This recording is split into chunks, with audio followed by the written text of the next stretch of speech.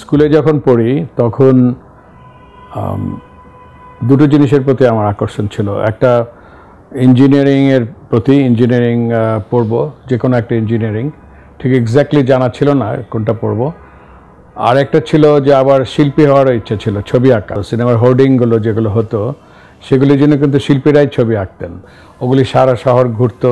তো ওগুলি যারা আঁকতেন তারা, আমি অনেক সময় ওদের পিছনে দাঁড়িয়ে দাঁড়িয়ে ওরা কীভাবে আঁকে ছবি, ওই ছবি আঁকার একটা ব্যাপার ছিল। তো আমি আমার ঘরে মানে ড্রয়িং রুম এদিক ওদিক দেয়ালে অনেক ছবি এঁকে ফেলতাম। তো আমার বাবা আবার প্রগ্রেসিভ ছিলেন, আমাকে লাই দিতেন, প্রশ্রয় দিতেন। তিনি বললেন ঠিক আছে আঁকো, ছবি আঁকা ভালো। তো আমিও খুব পুরো বাড়িঘর ছবি আঁকা শুরু করলাম, দেখে দেখে ছবি আঁকি নানান ধরনের জিনিস। তো আমি ভাবতাম যে ছবি আঁকবো নাহলে ইঞ্জিনিয়ারিং পড়বো। তো ঢাকা কলেজে এসে যখন আমি ইন্টারমিডিয়েট পাস করলাম তখন বইতে গেলাম ভর্তি হওয়ার জন্য। তো তখন দেখলাম যে আর্কিটেকচার ডিপার্টমেন্ট বলে একটা ডিপার্টমেন্ট খুলেছে, ওর আগে আমার জানা ছিল না, এবং সেখানে আর্কিটেকচার পড়ানো হবে, যেটা বুঝতে পারলাম ওদের সঙ্গে কথা বলে এবং কিছুটা খবর নিয়ে, যে এটা এমন একটা সাবজেক্ট যেখানে ইঞ্জিনিয়ারিংও লাগে আবার শৈল্পিক ব্যাপারও আছে। তো ওই সময় একেবারে সঙ্গে সঙ্গে ঠিক করলাম যে আর্কিটেকচারই আমার সাবজেক্ট, ভর্তি হতে হবে। তো পরীক্ষা দিলাম, ভর্তি পরীক্ষা। তো ভর্তি পরীক্ষায় তখন আমি ফার্স্ট হয়েছিলাম। তো আর কোনো ইঞ্জিনিয়ারিংও পরীক্ষা দিব ভেবেছিলাম, তো আর ইঞ্জিনিয়ারিং পরীক্ষাটা আর দেই নাই, আর্কিটেকচারে ভর্তি হয়ে গেলাম।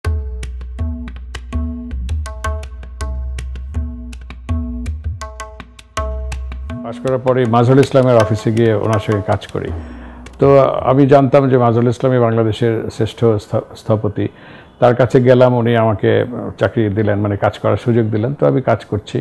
আমাদের ব্যাচেরও আরও কয়েকজন, মানে রবিউল ও আমরা দুজনেই একসঙ্গে ঢুকলাম। এছাড়াও আব্দুর রশিদ এবং আরও অনেক কয়েকজন ওখানে কাজ করছিলাম। তো এক সময় বাস্তুকলাবিদই বাংলাদেশের সবচেয়ে বড় স্থাপত্য ফার্ম হিসেবে প্রকাশ পায়। তো আমরা ওই 60s যখন নাজমুল ইসলাম গভর্নমেন্টের চাকরি ছেড়ে 64 সালে আর্কিটেকচার ফার্ম খুললেন, তো আমরা 68 সালে এসে দেখলাম যে বেশ এটা ভালো একটা ফার্ম হিসেবে গড়ে উঠেছে। তো ওখানে কাজ করেছি আমি 71-এর শেষটা, মানে যুদ্ধ শেষ হওয়া পর্যন্ত। তো যুদ্ধ শেষ হওয়ার পরে নাজমুল ইসলাম ছিলেন না ঢাকায়। উনি যখন আসলেন কলকাতা থেকে, এসে দেখলেন যে ওনার কাজটা যার নাই।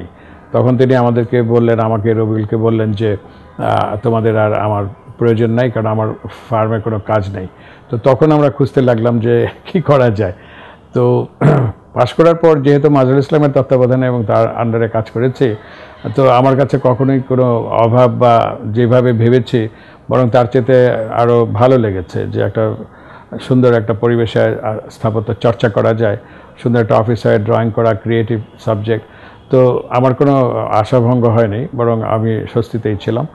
কিন্তু 72-তে কোনো কাজ হতো না। তখন বাংলাদেশের অবস্থা এত খারাপ ছিল, যুদ্ধবিধ্বস্ত দেশ। তো তখন বাস্তুকলাবিদ থেকে, মানে নাজমুল ইসলামের ফার্ম থেকে চলে আসার পরে কাজ খুঁজতে শুরু করলাম। তো কাজ খুঁজতে গিয়ে হঠাৎ দেখলাম যে পেপারে আসলো যে বুয়েটেই আবার একজন শিক্ষক নেবেন। তো আমি সেখানে অ্যাপ্লাই করি, আমার ইন্টারভিউ হয় এবং কিছুদিন পরে দেখলাম যে আমাকে নেওয়া হয়েছে।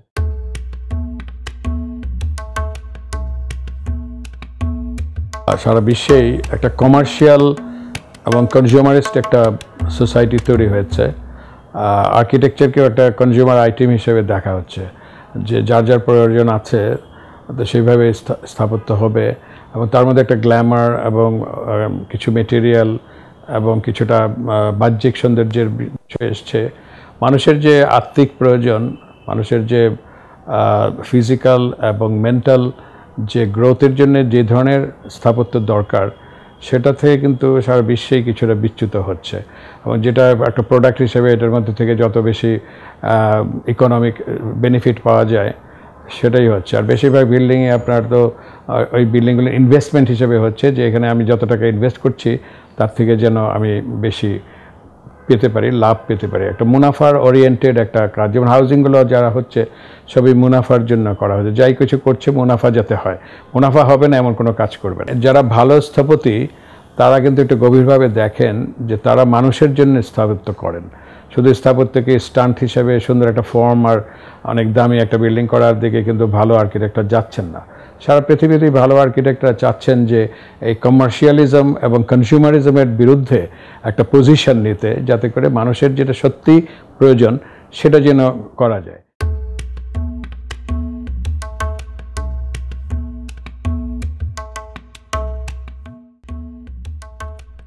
IAB Gold Medal, the highest honor of the Institute of Architects Bangladesh, is awarded to architects for outstanding services to the field of architecture in Bangladesh through designing buildings of high merit, for profound contribution in architectural research and education, or for endowing the profession through great benefaction and engagement for architectural and environmental causes. IAB Gold Medal 2017 is awarded to architect Shamsul. Some are born and destined to teach, guide and inspire. They nurture knowledge, cherish wisdom and act on philosophical and spiritual impulse. Professor Shamsul is such an inspiring person, an extraordinary teacher and mentor. For the last 4 decades, he indulged himself deeply in academia and in profession. He has excelled in both, with notable distinction and soaring colors. His evocative contribution in educating and edifying budding architects deserves much beyond simple recognition. With his proficiency of disseminating knowledge and architectural dicta, he is a maestro, continually exploring and unfolding the essence, rationale, and the ethical instincts embedded beneath architecture.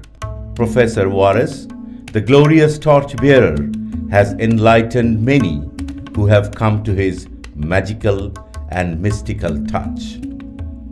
Countless Bangladeshi architects in practice and academia today are proudly carrying the spirit of his wisdom and pedagogy and fetching accolades of success and recognition. Their words and works resonate his doctrine all over the globe. It is the greatest privilege of the Institute of Architects Bangladesh to respect Professor Shamsul with IAB Gold Medal 2017.